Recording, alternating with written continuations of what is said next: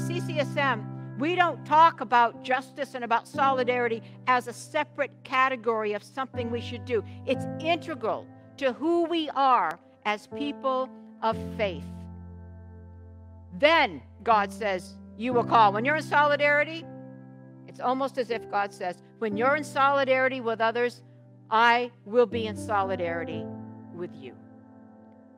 So friends, during this time, let us see all of our kin. Let us stand against every form of hate.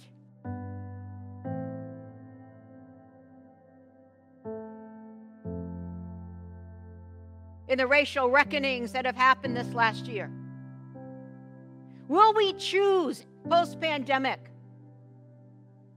to actively destroy the idol of whiteness? Or will we resurrect it once again?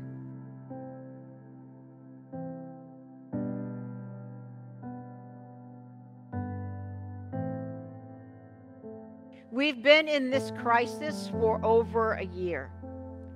And as Pope Francis says, the basic rule of a crisis is that you don't come out of it the same. If you get through it, you come out better or worse, but never the same.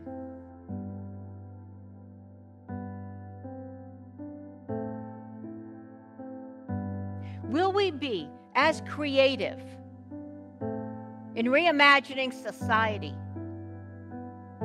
as we have been creative in staying connected, in finding ways to get through this?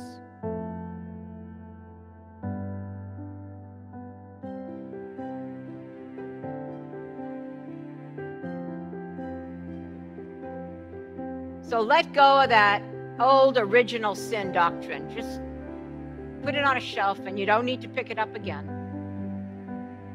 And instead, ask for that original blessing that is ours. You are not fundamentally flawed. You are fundamentally good. And when we struggle with ourselves, we struggle to return to that good that is innate within us.